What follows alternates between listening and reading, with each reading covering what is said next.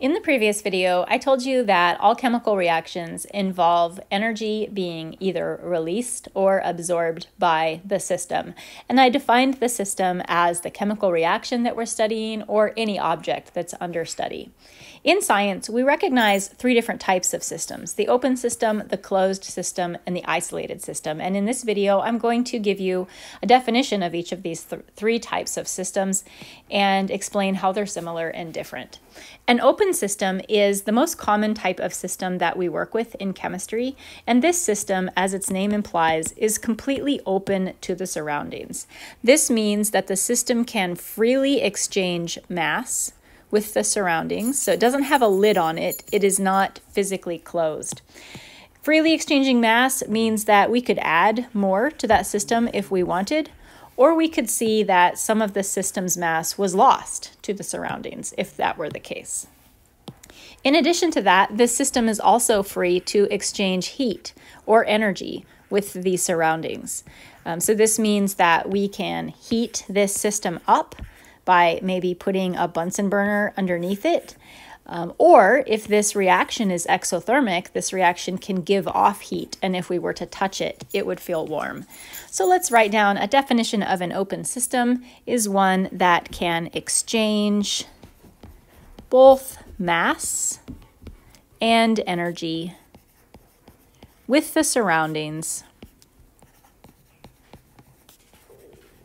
And again, as I said, this is the most common type of system that we work with in chemistry.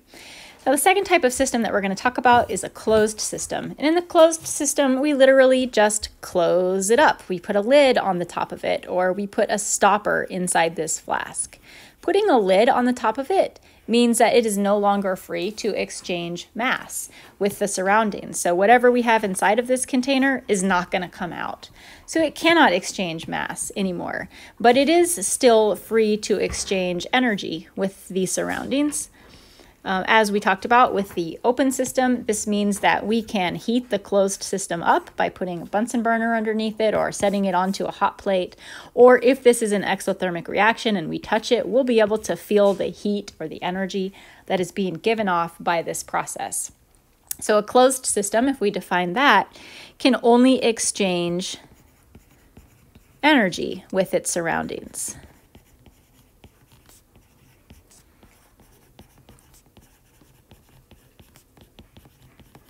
Now, the final type of system that we're going to talk about is an isolated system. And as you kind of imagine watching the progression of how this goes, an isolated system is one that is completely, as the name implies, isolated from its environment. So that involves putting a lid on this so that no mass can get out. So we're closing it up so that no mass can be exchanged. And in addition to that, it involves putting some sort of insulation around this system. So I'm just going to draw some sort of insulating device here. Maybe we'll shade it a little bit. This is some sort of insulator that prevents the system from exchanging energy with the surroundings.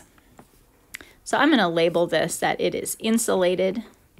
The types of insulation that we would use for this depends on the system itself and what we're actually trying to accomplish.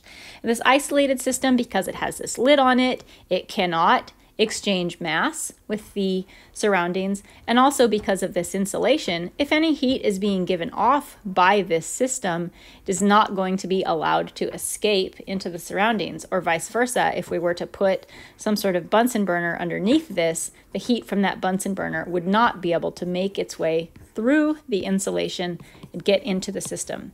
So an isolated system is one that cannot exchange anything with the surroundings.